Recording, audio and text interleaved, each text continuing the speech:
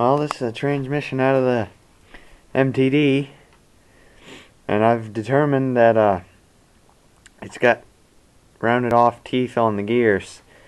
So every time it goes into reverse, it bucks into reverse and it just stays there, and you can't get it back into forward with the shifting lever. You got to do it by hand.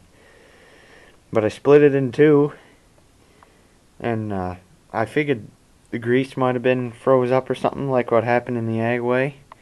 But I noticed that. I was looking around and happened to notice it's up on the shaft right here when you pull the cap off.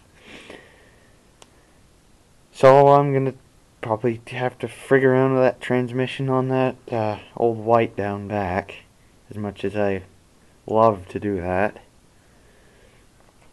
There's the tractor out there. But it was pretty simple to get out.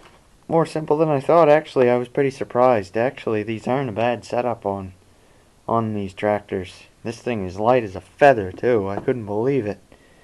And I love the idea of a spline shaft on that pulley. I love that. It makes it so much easier. So, I guess that's an update.